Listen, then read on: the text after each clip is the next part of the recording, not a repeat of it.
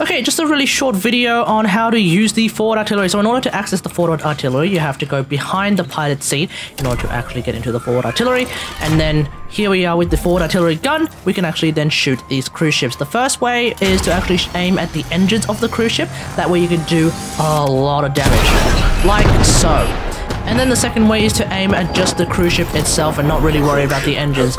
In Guyam Point in particular, you can actually achieve a one-shot anyway by using the forward artillery avionic, but otherwise you may want to use something like a cast knock to strip the armor of the cruise ship. Otherwise, you'll be able to do that amount of damage, and therefore you can actually blow up a cruise ship in one foul swoop. So, hope you guys enjoyed this. If you need any more help with Railjack, feel free to check out the other guides on my channel. Otherwise, until next time, I'll see you guys later. Thanks for watching. Peace!